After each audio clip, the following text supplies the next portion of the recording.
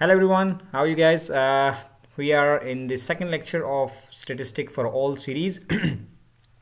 In the first lecture, we had the introduction and we discussed what is data, types of data, qualitative versus quantitative data, cross-section versus time series data, what do we mean by elements, variables, observations. So we discussed some various basic concepts in the first lecture, right?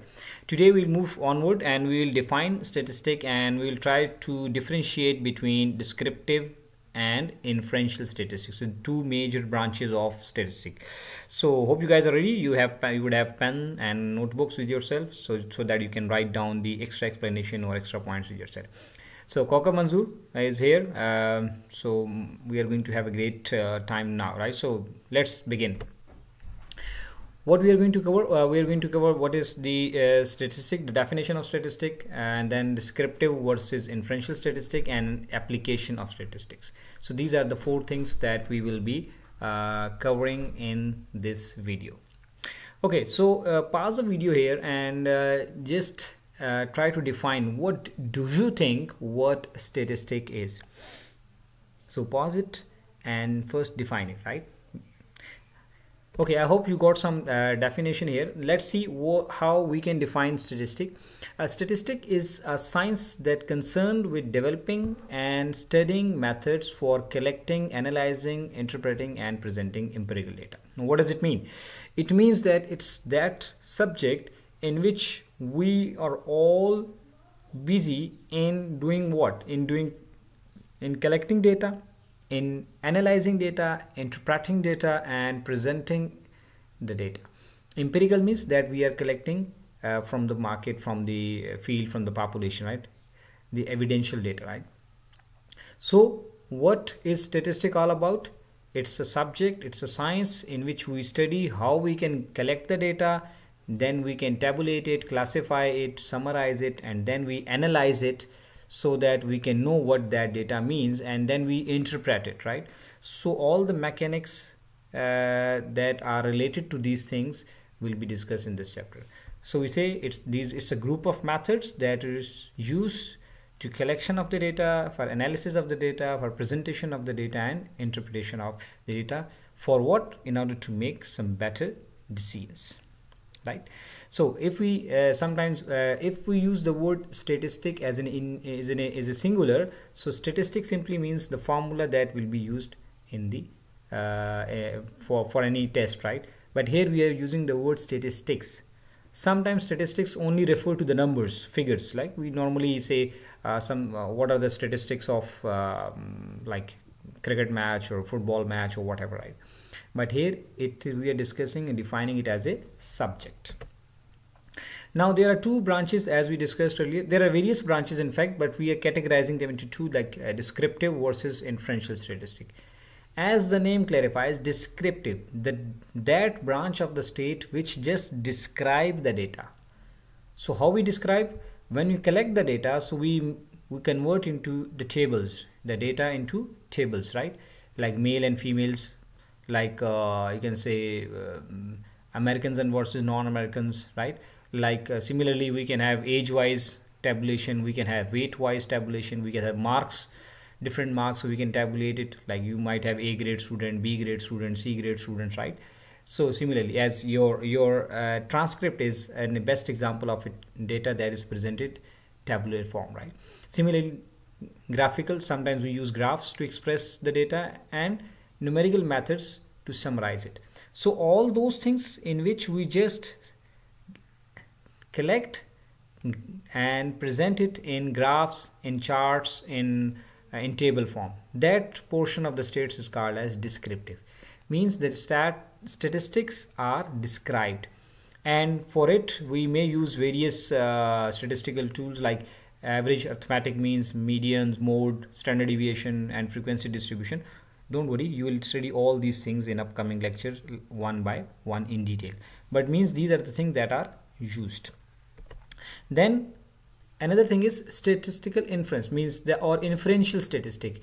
In inferential statistic, what we do basically, you see, in descriptive statistic we just describe the stats, we just describe the numbers, the results, right? But the descriptive statistics is unable to tell us that what is the meaning of that data, how to use it for future purposes, right? So this is the role of inferential statistics. What inferential statistic means, as the name clarifies, inference. We infer, we make some hypothesis based on the collected data.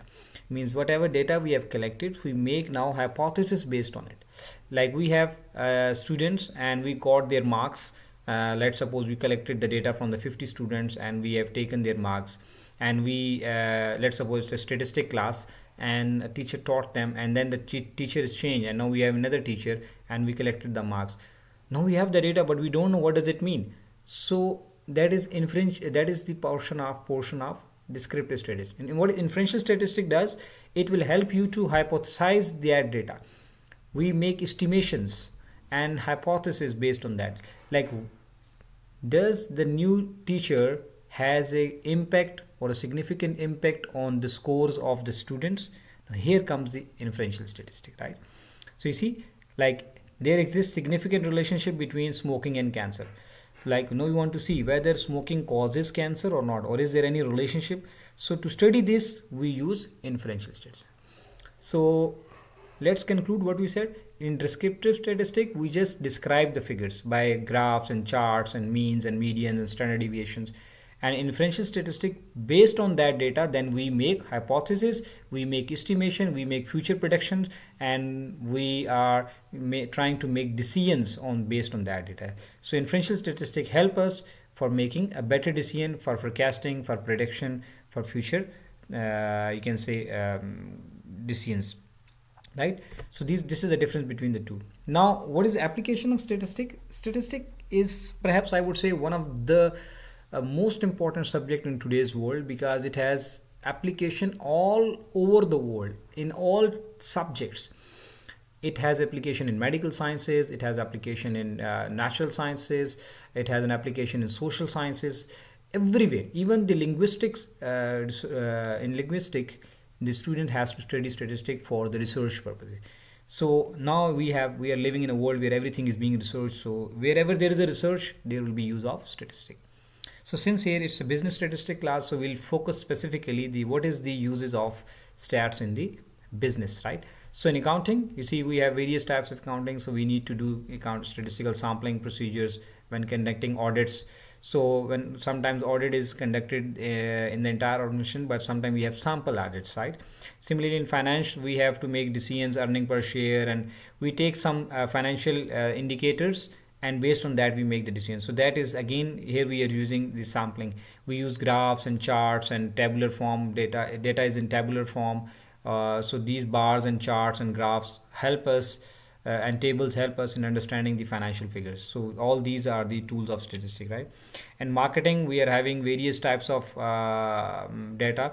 In marketing research, we collect the preferences of the clients and the customer, that what people prefer, how many males and how many females. We get the data about the demographics, right? So all the data that we collect, so again we use the statistic. We use primary data and secondary data and qualitative data and the quantitative data that we discussed earlier in the first lecture, right?